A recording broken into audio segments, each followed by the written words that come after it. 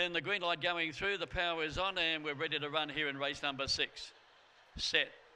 Racing, coming out nicely, Night Spite. They were followed by Irish Gangster. Night Spite's going to run to the lead, moving into second place, Le Grand Logie as they go around the first turn.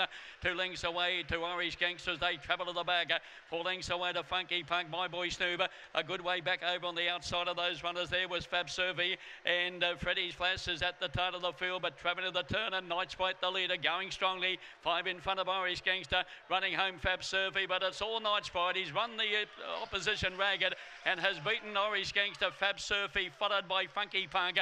The next one in there was My Boy Snoop, followed by Le Grand Logie. Second last, Freddie's Plaza. And last of all was Magic Display. And another runner in about the 29.40 mark, and he's done it out in front, and he's done it all the way. Couple of very good splits there. 4:39, 16:66, and he's run 29.40, and that previous winner running 29.39.